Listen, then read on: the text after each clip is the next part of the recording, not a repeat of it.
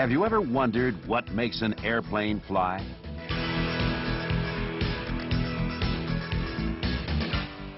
There are four forces acting on an airplane in flight.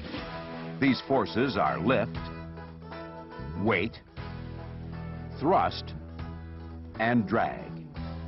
The study of these forces and their role in flight is known as aerodynamics. Let's take a look at how these forces work together to achieve straight and level, unaccelerated flight. This means that the airplane is not turning, climbing, descending, or changing airspeed. It should be fairly clear that before an airplane can fly, lift must be created. Lift is the upward force created by the effect of airflow as it passes over and under the wing. Weight is the force that opposes lift and is caused by the downward pull of gravity. Thrust, created by the power plant, propels the airplane forward through the air, while drag, a retarding force, opposes thrust and limits the speed of the airplane. In unaccelerated flight, where thrust and drag are equal, the airplane will not speed up or slow down. Like thrust and drag, when lift and weight are equal, the airplane will not climb or descend. To help you understand lift, let's take a look at the basic principles of motion. In the 18th century, Daniel Bernoulli expanded on Sir Isaac Newton's laws of force and motion to describe the principle of airflow pressure differential. Observing what happened to air as it passed through a tube, Bernoulli discovered that as the velocity of a fluid or gas increases, its pressure decreases. He also found that with a constant velocity, the pressure of the air remains the same at both ends of the tube. If a constriction is placed in the middle of the tube, the same amount of air has to pass through a smaller area. This increases the velocity and decreases the pressure. If you were to replace the constriction with an airfoil, such as a wing, the same principle would still apply. As oncoming air meets the leading edge of the airfoil, it separates with part of the airflow going over the top and part going below. Since the air flowing over the top has farther to go, it must travel faster. The result is lower air pressure above the wing. This is a component of total lift. The remaining lift is provided by the downward-backward flow of air generated from the top surface of the wing.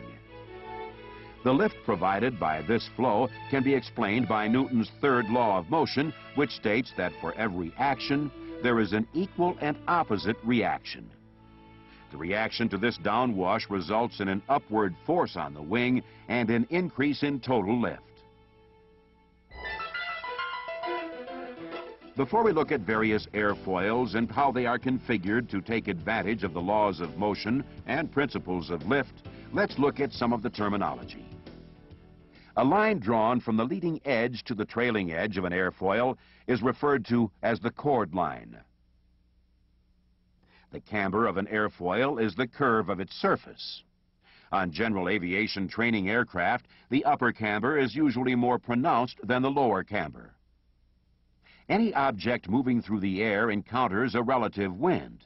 This wind is always parallel to and opposite the flight path. The angle formed between the relative wind and the chord line is called the angle of attack. A way to measure lift as it relates to angle of attack is the mathematical expression coefficient of lift, or CL, which is determined by wind tunnel tests and is based on the design of the airfoil. Each airplane has an angle of attack where maximum lift occurs. This point is known as CL max. Beyond this point, the airflow begins to separate from the wing surface, becoming so turbulent that the airfoil can no longer create lift. At this point, the wing is in a stalled condition. The amount of lift that a wing can produce depends on several factors. One of these factors is wing design, which includes the shape or plan form of the wing. A straight wing has good slow flight characteristics, but is not structurally efficient in terms of lift and drag. A swept back or delta wing is much better at higher speeds. The tapered wing, on the other hand, has good slow flight characteristics and has a relatively efficient design. Another wing design factor is the aspect ratio, or the relationship between the wing's length and width. The aspect ratio can be found by dividing the wingspan by the average chord. In this example, the wing has an aspect ratio of 9. At a given angle of attack, the larger the aspect ratio, the less drag produced for the same amount of lift. General aviation training aircraft, for instance, normally have aspect ratios of 7 to 9, while gliders are usually between 20 and 30. Another design factor that affects a wing's flight characteristics is the angle of incidence. In this case, the wing is attached to the fuselage with the chord line inclined upward at a slight angle. You, as a pilot, can control lift by changing individually or in combination the airplane's airspeed, its angle of attack, and the wing configuration, such as lowering the flaps. If all other factors remain constant, doubling an airplane's airspeed develops 4 times more lift. This increase, however, is not without its drawbacks, since any increase in lift also results in an increase in drag. In addition, with all other factors remaining constant, an increase in angle of attack increases lift. For lift to remain constant, airspeed and angle of attack must be used in conjunction with each other. If airspeed increases, you must decrease angle of attack.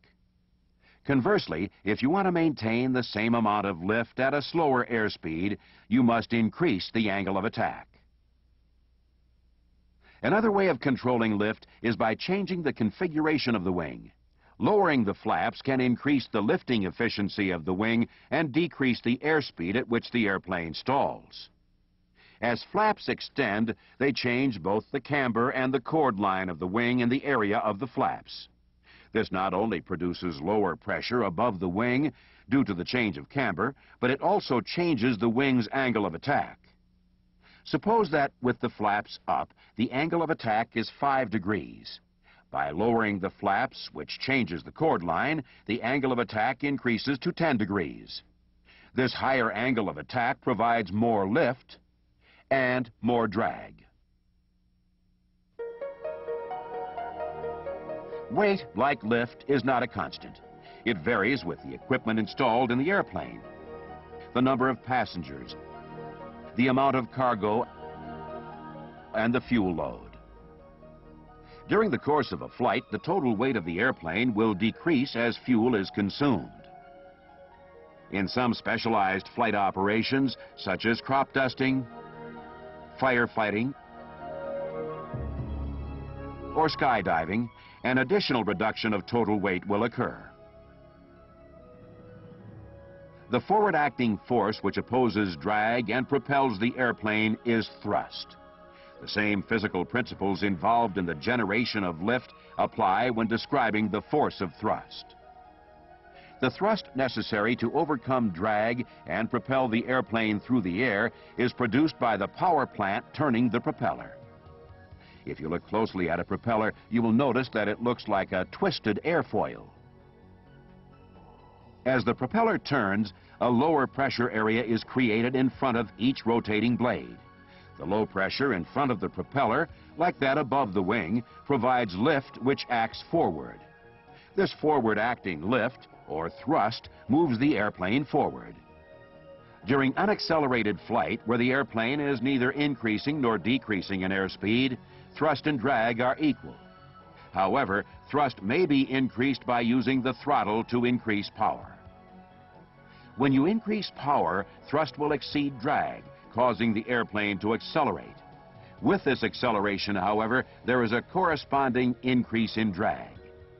Drag will continue to increase until it is equal to thrust. When these two forces are in equilibrium, the airplane will stop accelerating and maintain the new higher airspeed. The force acting in the opposite direction to thrust is drag. There are 2 types of drag: parasite and induced. Parasite drag includes all the drag not directly related to the production of lift. It is generated by those areas of the airplane which disrupt the otherwise streamlined flow of air. These include items protruding into the airflow, such as the landing gear, rough surfaces, and the mixing of the air, such as where the wing joins the fuselage. As the speed of an airplane increases, the effects of parasite drag also increase. In contrast, induced drag is a direct byproduct of lift. It is greatest at slow speeds with a high angle of attack. Conversely, at higher speeds and at lower angles of attack, induced drag decreases. If the two drag curves are combined and the values added together, we can find a point where drag is at a minimum. This point is known as L over D max, which is where lift, when compared to drag, is at its greatest. In later sections, you will see that flying the airplane at this speed provides the best glide ratio and other performance benefits. The phenomenon known as ground effect occurs when the Earth's surface interferes with normal airflow patterns, thus causing a reduction in induced drag. During flight at altitudes, the downwash created by wingtip vortices causes the average relative wind to be inclined downward. Because lift acts perpendicular to the average relative wind, total lift is inclined aft by the same amount. The component of lift acting in a rearward direction is induced drag. As your airplane descends to within one wingspan of the ground, the wingtip vortices and resulting downwash are deflected horizontally. This in turn moves the average relative wind closer to the horizontal and the total lift vector closer to vertical, thus increasing the vertical component of lift and decreasing induced drag. As a result, the airplane tends to fly longer in ground effect or float down the runway. This can be a problem on shorter runways. Another problem occurs during takeoff, where you may lift off in ground effect at a very slow airspeed. If your airplane hasn't accelerated to a safe climb speed before climbing out of ground effect, the airplane could settle back to the runway. The information presented in this section has provided you with a fundamental knowledge of the forces at work on the airplane during straight and level, unaccelerated flight. The next section will expand your knowledge of what happens to the four basic forces during maneuvering flight.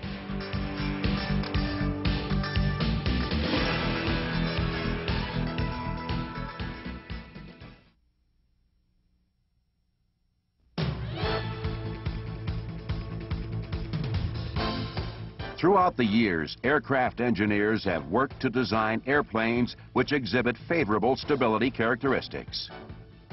Stability can be defined as a design characteristic that causes an airplane to return to steady flight after being disturbed. In any discussion of stability, two kinds must be considered: static and dynamic. Static stability is the initial tendency displayed by an object after it is disturbed from equilibrium. Let's use a marble to demonstrate static stability. When the marble is resting at the bottom, it is in equilibrium. If it is disturbed, its initial tendency is to return to its original position. This tendency is referred to as positive static stability. How an object responds over time, as opposed to its initial reaction, is called dynamic stability. An airplane with both positive static and positive dynamic stability does not immediately return to its original attitude after displacement. Generally, it goes through a series of progressively smaller oscillations. Since an inherently stable platform is highly desirable, a training aircraft is normally designed to exhibit both positive static and dynamic stability. To understand how this is accomplished, we must look at stability in relation to the center of gravity and three axes of flight.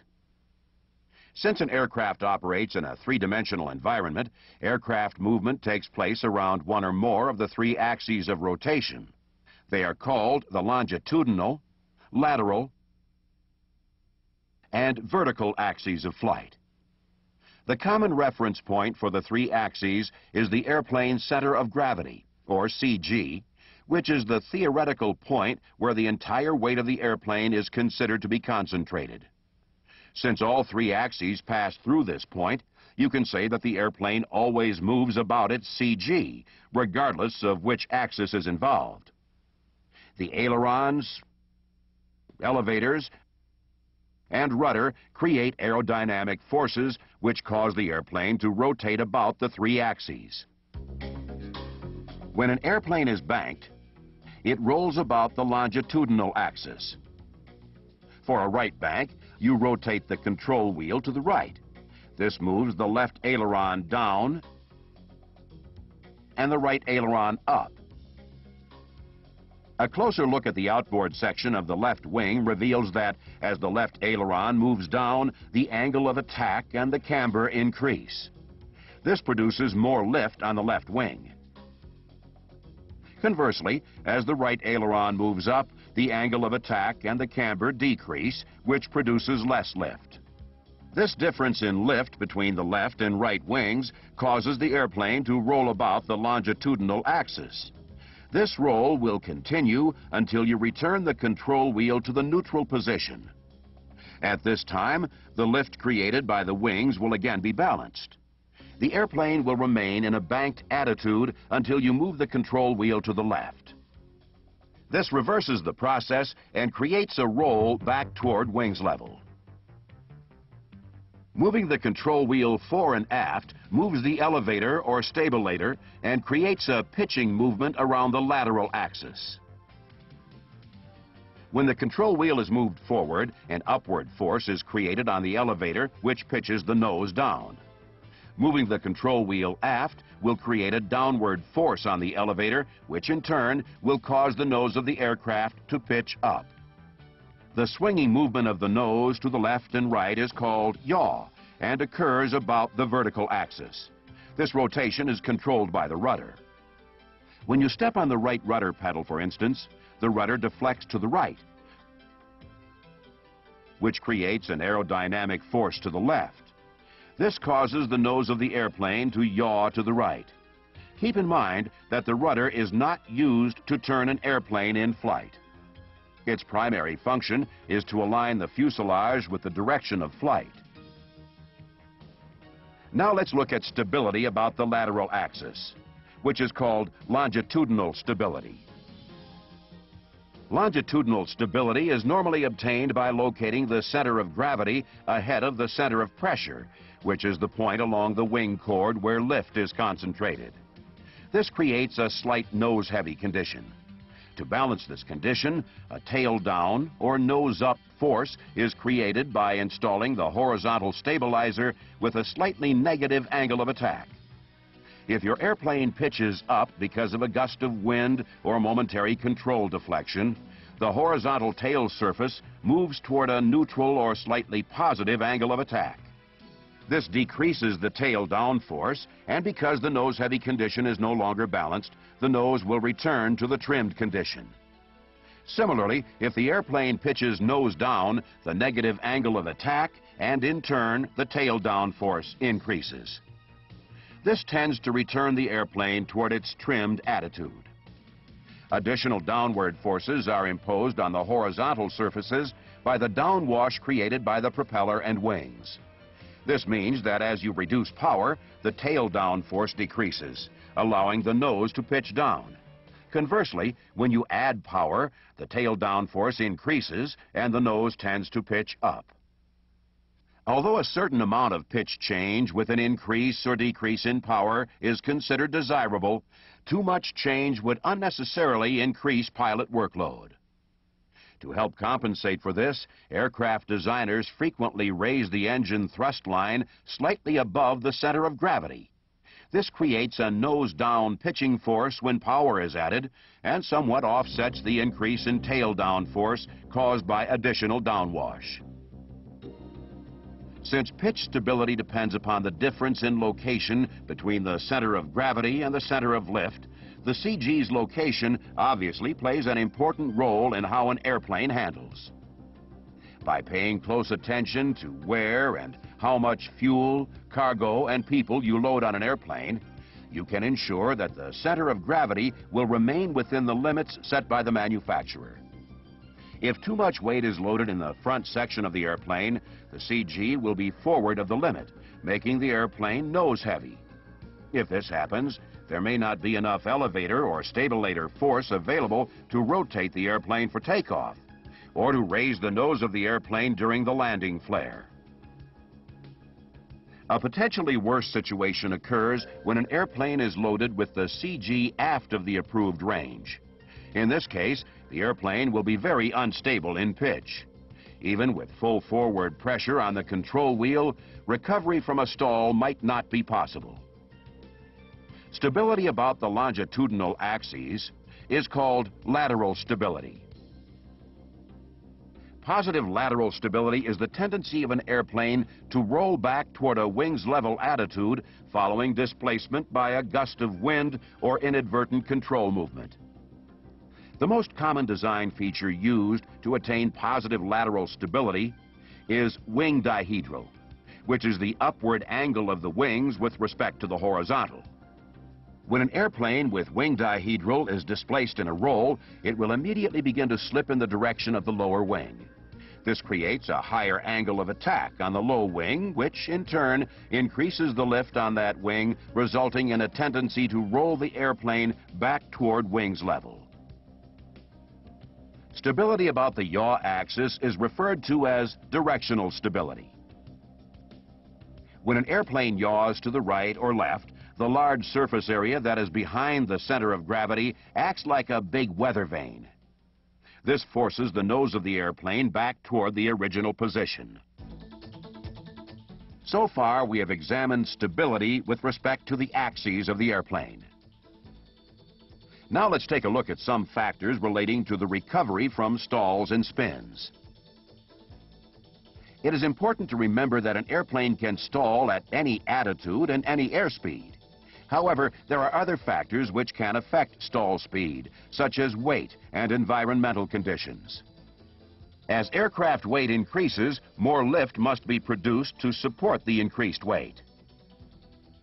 In order to maintain the same airspeed, a higher angle of attack is required to produce the lift necessary to support the increased weight, which in turn causes an increase in the aircraft's stall speed.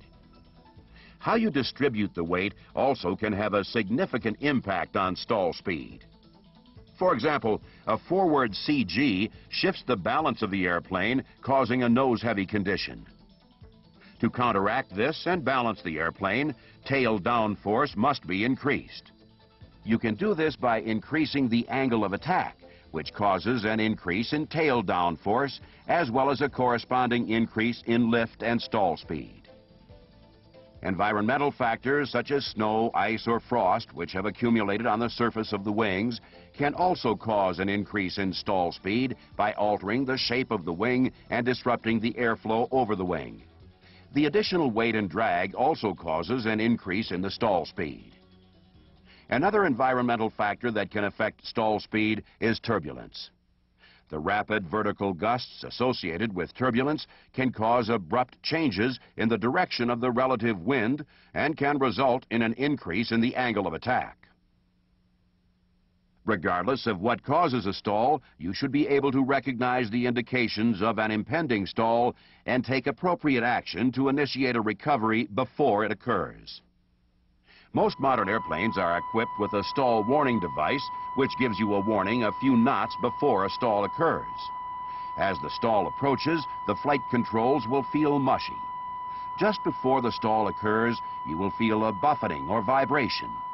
In addition, you may notice a pitching motion as well as a sensation of decreasing airspeed or a sinking feeling. To recover from a stall, lower the nose toward the horizon to decrease the angle of attack and regain lift.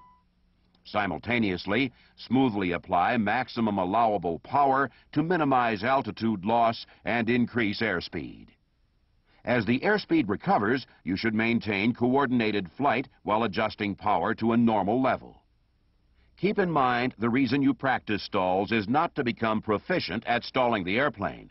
Rather, it is to learn to recognize the signs of an impending stall and recover before the airplane reaches a fully stalled condition.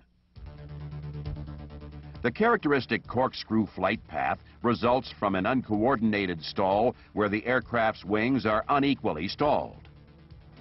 The three phases of a spin are incipient, fully developed, and recovery. The incipient spin is the portion of the stall when rotation begins, to the moment when the spin has stabilized and the flight path is nearly vertical. At this point, the spin is fully developed. The final phase is spin recovery. To initiate the recovery, retard the throttle and neutralize the ailerons. Then reference your turn coordinator to determine the direction of rotation and apply full rudder opposite the direction of the turn.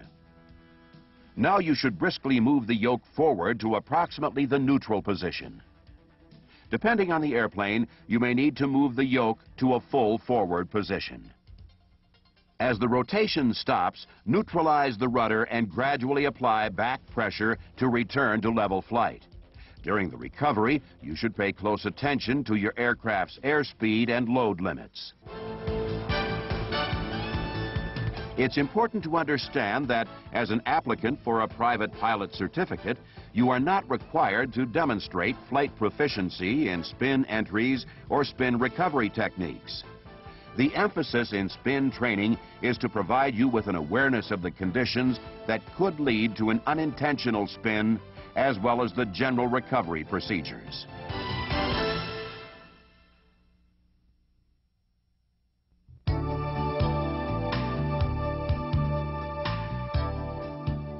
Although aircraft may differ in design and performance, the aerodynamic forces acting on any maneuvering aircraft are basically the same. An understanding of the aerodynamics of maneuvering flight will help you develop the skill to perform precise maneuvers while operating your airplane within its design limitations.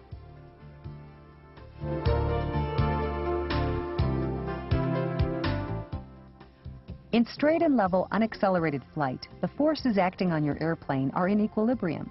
In a stabilized climb, the forces are also in equilibrium. However, the relationship between these forces is changed.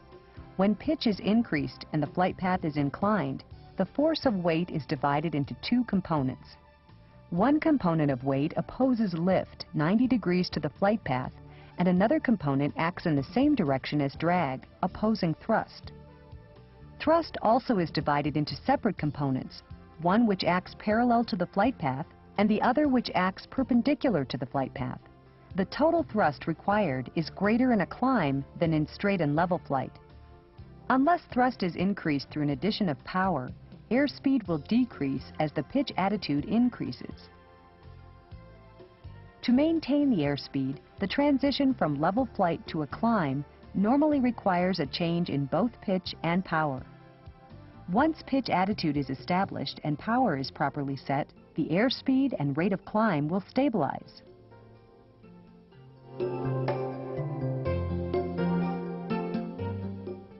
During high-power, low airspeed flight conditions, such as those present in a climb after takeoff, several forces can act to create a noticeable left-turning tendency in propeller-driven aircraft.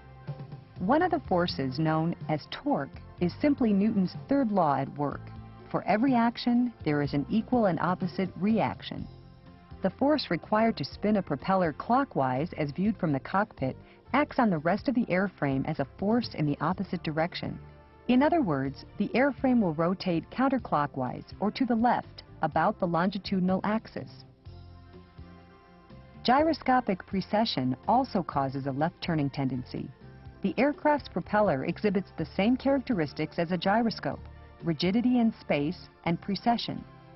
Precession produces a left-turning tendency and is most noticeable when the nose is pitched down, such as when a conventional gear aircraft raises its tail wheel during the takeoff roll.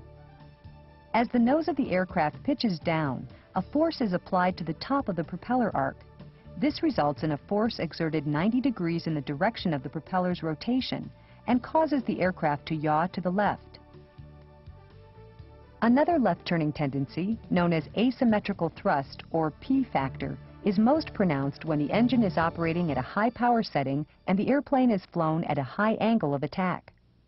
When the propeller's plane of rotation is perpendicular to the relative wind, the ascending and descending propeller blades have equal angles of attack and produce equal amounts of thrust. As the airplane pitches to a high angle of attack, the descending blade of the propeller has a higher angle of attack than the ascending blade. The result is that more thrust is produced by the descending blade on the right side of the airplane, causing a turn to the left.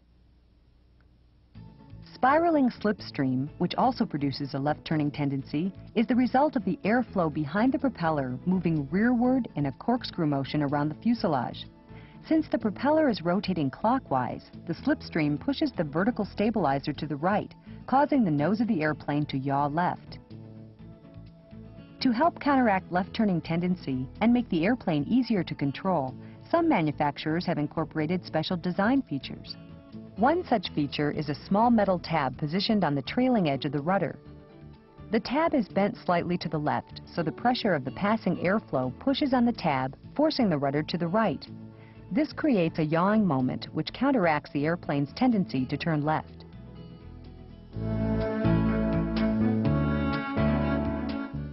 In stabilized descending flight, like a stabilized climb, the aerodynamic forces acting on the airplane are in equilibrium. However, during a descent, one component of weight acts perpendicular to the flight path, opposing lift, while the other acts forward along the flight path, adding to thrust and opposing drag. If the power setting is unchanged, airspeed increases as the nose is lowered in a descent, and a corresponding increase in parasite drag works to balance the force of weight. When airspeed stabilizes, aerodynamic forces are again in equilibrium. If the force of thrust is removed by reducing the power to idle, the forward component of weight must be increased to counteract the force of drag. In order to maintain the same airspeed, the nose must be lowered even further. In a gliding descent, the best glide angle and the best glide distance result from flying the airplane at an angle of attack which provides the least amount of total drag for the corresponding lift.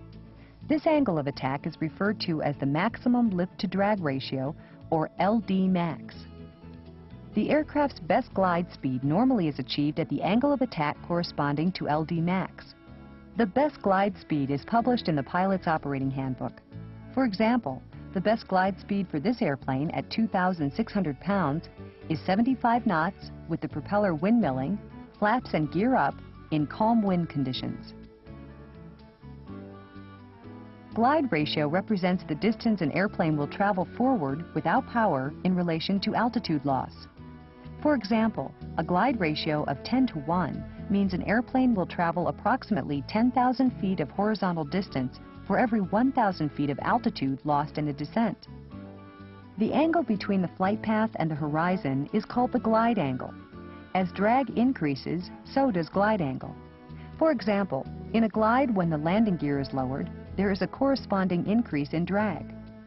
To maintain the same airspeed, this increase in drag is counteracted by lowering the nose of the airplane, thus increasing the glide angle, which results in a reduced glide distance. Although the weight of the airplane doesn't affect glide ratio, it does affect the airspeed that must be flown to attain the best glide distance.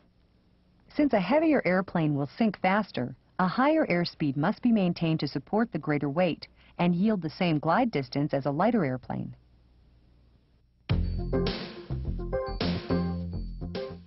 Turning flight introduces new concepts with respect to the aerodynamic forces acting on the airplane.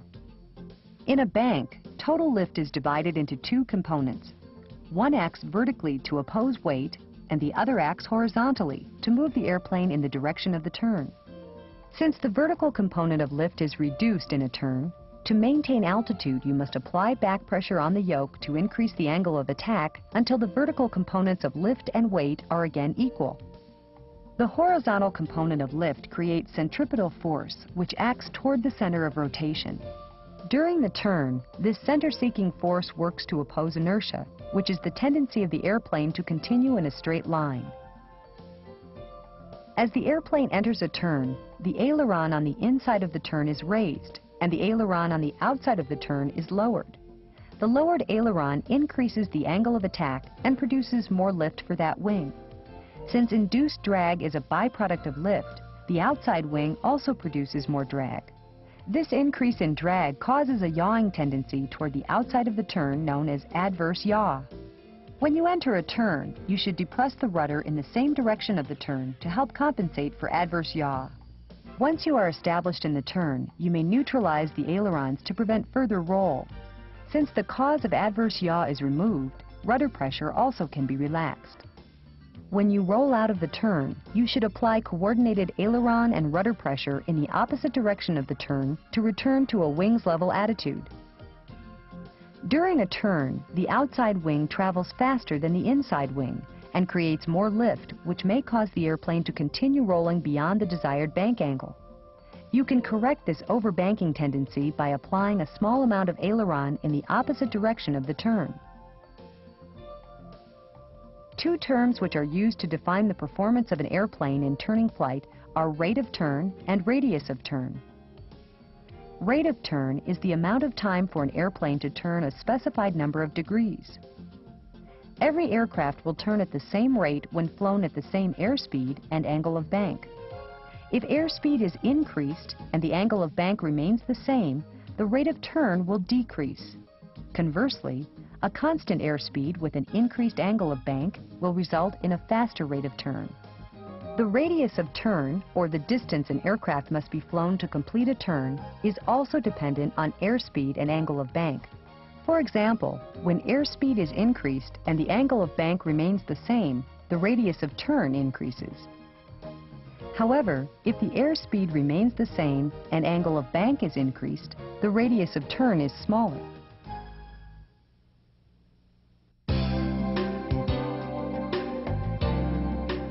Load factor is the ratio of the load supported by the wings to the actual weight of the airplane. An airplane in straight and level unaccelerated flight has a load factor of 1, which means the wings are supporting only the actual weight of the airplane and its contents. You may be more familiar with the term G-force, which is used to describe loads imposed on a maneuvering aircraft. You can relate G-force to the feeling you get while riding a roller coaster. As you enter a bank turn on a roller coaster, you feel the forces created by the combination of centripetal force and inertia as seat pressure. The pressure you feel is, in reality, an increase in load factor that is expressed in Gs. As the roller coaster reaches the top of the track and begins a rapid descent, you may feel a sensation of weightlessness if centripetal force and inertia cancel each other out. It's important to note that a change in load factor can occur at any time due to pilot control input or environmental conditions such as turbulence. The amount of stress which an airplane can withstand before structural damage or failure occurs is called the limit load factor. Most general aviation aircraft are certificated in one of 3 categories: normal, utility, or acrobatic. Many general aviation airplanes are certificated in the normal category with a limit load factor of 3.8 positive Gs and 1.52 negative Gs, which is sufficient for basic training maneuvers. Airplanes which are certificated in the utility category have a limit load factor of 4.4 positive Gs and 1.76 negative Gs. Acrobatic airplanes are even less restricted, with a limit load factor of 6 positive Gs and 3 negative Gs. Regardless of the category, it's very important to adhere to proper loading techniques and always fly within the limits listed in the pilot's operating handbook.